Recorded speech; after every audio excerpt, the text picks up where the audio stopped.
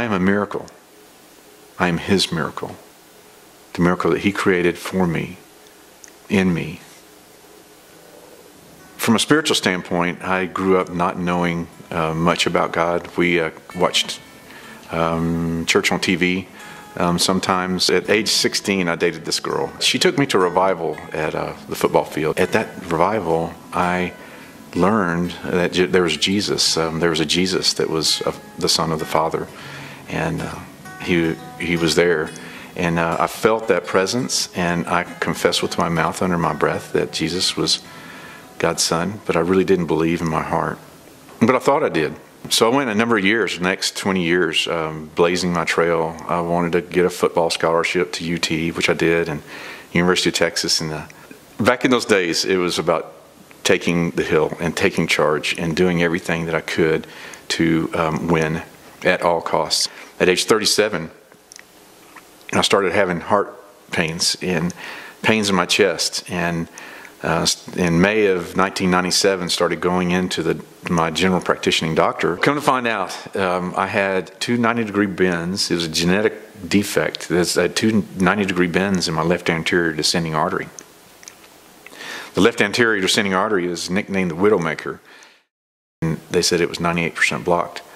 And later I discovered that the cardiologist said that what he saw on his readings when I was doing my stress test is a time that most people would just fall over and die. When the surgery was over in September of 1997, my wife and I realized that maybe there was a higher being that was in control of our situation. We were not going to church at the time, and we thought, well, maybe we should start going to church and bringing our children into church. At age 43, both of us became Christians in that same year. I was sitting in a chair studying for a youth group lesson that I was about to teach. And somewhere in there, God had revealed some verses to me. There's one in James that says that even demons know that Jesus is God's Son, and they shudder. And that's that mindful thinking that I had in my mind, that I knew who Jesus was and whose Son He was, but I didn't know Him in my heart. And people talk about this 18 inches of difference between the mind and the heart. And as I was preparing for this lesson, I felt Jesus enter my heart from my head.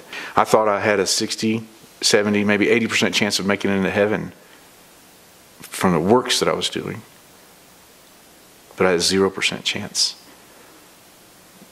But I know after that conversion, it was a 100% chance of Jesus coming into having a personal relationship with me. And it was not by my works. It was by His grace. He's blessed and restored relationships that were not what I had hoped that they should have been. And He's also created a miracle in my life. I am a miracle. And He has healed me in ways that just blow me away. It's available for all of us. We're all His children, and He wants us all to come home.